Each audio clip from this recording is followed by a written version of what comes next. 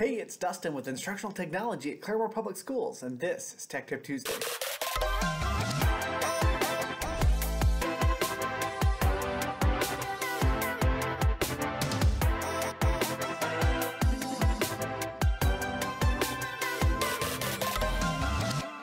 On this week's Tech Tip Tuesday, I'm going to demonstrate how to turn off Google Drive's Quick Access option. Quick Access is a handy feature when working with the same file over and over again, but at times it can get confusing or clutter up Drive's workspace. We're going to discuss how to turn off this feature so it lets you focus on what matters most, the folders and files in your Google Drive. To get started, open Google Chrome. Next, navigate to your Google Drive by clicking on the waffle icon to open up the available Google applications.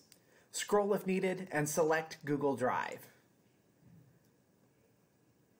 After selecting the Drive icon and the Drive page loads, point to the gear in the top right corner of your screen and click.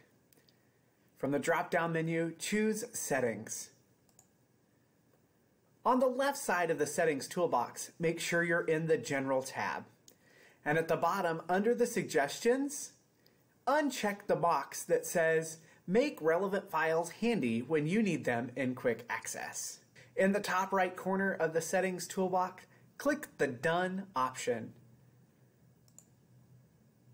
Now you'll notice that the Quick Access documents are hidden on Google's main Drive page, leaving the workspace clear to view just the folders and documents in your Drive.